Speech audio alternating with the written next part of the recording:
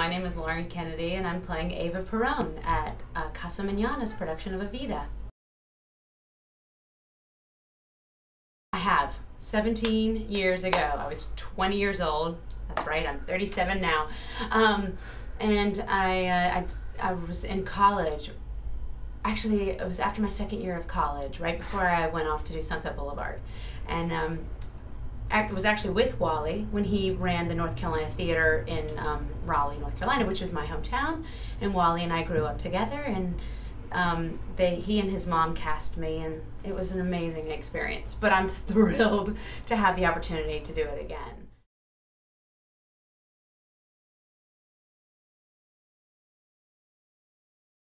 Oh, the 17 years that I've lived since then has informed the role so much.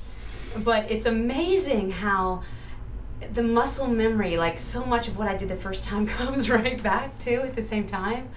But we just did our first designer run through yesterday, and it was so fun. I'm living it in a different way than I did the first time, because I think I was just so nervous the first time to prove myself, and now I'm just loving getting to play this incredibly complex character, and I feel more relaxed about the vocal challenges of it. So there's a lot more joy this time around, strangely, even though she was sort of very passionate and, volatile and fiery human being.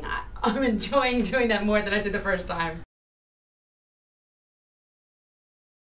Part of what the whole debate of the show that Tim Rice and Angela Weber wrote was this fantastic debate between doing something good and what you do to make that good happen, whether it's got its moral, justifications or not. I think what the device of Eva Perón in this production is to say, hey, listen, you may have thought of me as this, but I really intensely felt it was necessary, and she justifies her own behavior throughout the whole show.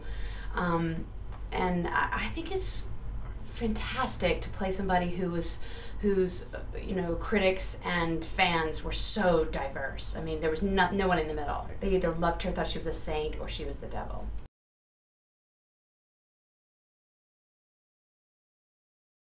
It's his best thing he ever wrote.